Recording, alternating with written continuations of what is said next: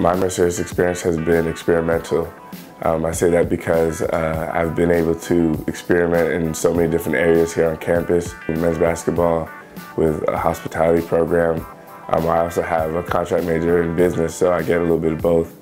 Also campus ministry. I was just about to commit to a school down in North Carolina for the basketball program and hospitality program. I got a call from Coach Bender up here. He called me on a Monday, and I was kind of denying him, saying I wasn't going to come out here. He said he would fly me up. That's when I said, okay, I'll come.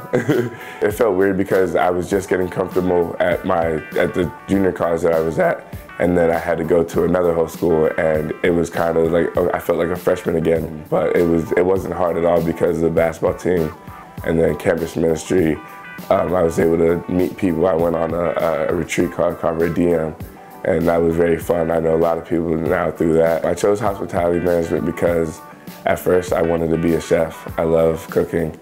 I love culinary arts and everything.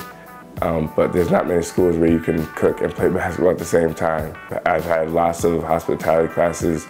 And then I also got a job through Daryl Georgia, one of the program directors. He got me a job with Home 2 Suites.